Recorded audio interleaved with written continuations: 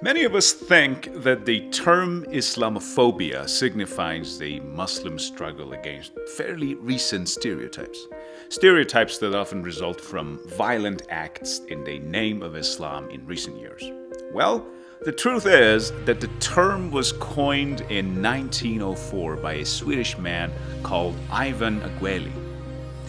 John Gustav Aguéli, or as known by his artist name, Ivan Aguéli, was born on May 24, 1869 in the Swedish town of Sala. His school years in Sweden are said to have been without significant success. In fact, he had to move between schools because of his poor performance. But the experience did help him discover his passion about geography, botany, and fiction. Then, in 1889, he was finally able to attend one of his greater talents, painting. Ivan's father didn't approve of him choosing this field, but he traveled to Paris nevertheless and became a student of the symbolist painter Emile Bernard. Later, he continued to pursue art as a student of Anders Zorn and Richard Berg in Stockholm. You may have seen some of his more famous paintings printed on Swedish stamps.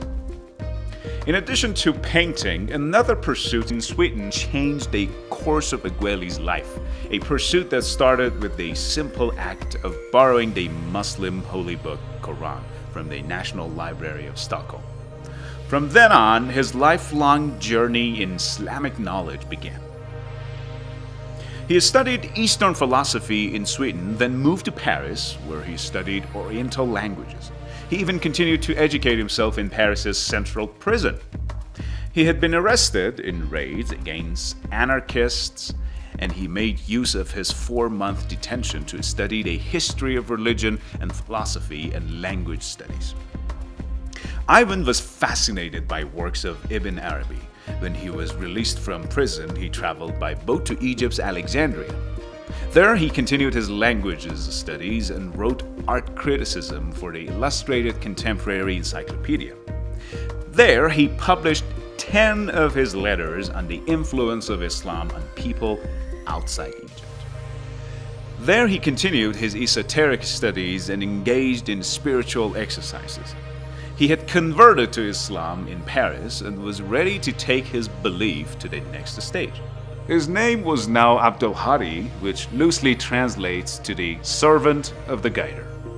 He also collaborated with the linguist, anarchist, and medical doctor Enrico Insabeto in producing the Italian-Arabic publication Il Convito, which in part introduced Islam to Italians. Throughout, he continued to travel, paint, and write.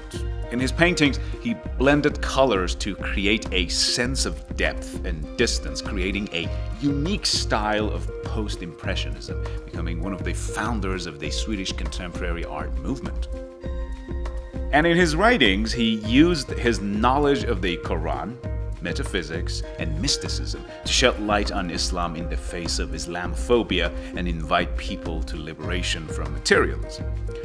His life ended in 1917 in a train accident, but his works continue to influence people till this very day.